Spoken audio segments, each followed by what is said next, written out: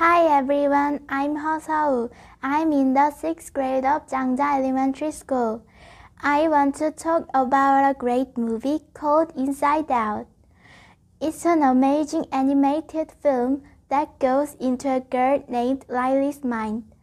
In her head, there are these feelings: joy, sadness, anger, fear,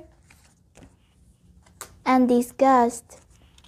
Who helps her handle life's ups and downs? So Lily moves to a new city, and that's when things get interesting. The movie shows how these feelings work together and sometimes will get a bit mixed up. It's funny and touching at the same time. What I like about Inside Out is that it teaches us it's okay to feel different emotions, even the not so happy ones. Each feeling is important and makes us who we are. If you haven't seen it yet, I really recommend watching it.